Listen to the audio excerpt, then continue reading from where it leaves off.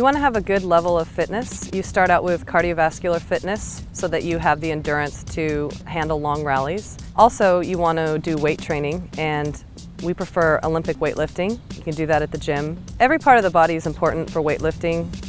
You want to work on your core, you want to work on your leg strength, your back and your arms. And also for jumping, plyometrics. That's single leg hops, hops onto boxes, and other things like that. You're never too young or too old to play volleyball, especially beach volleyball. I have friends who are in their 60s that are still excellent players. It's easy on the joints being that it's a sand sport. And those are the basics if you want to train for beach volleyball.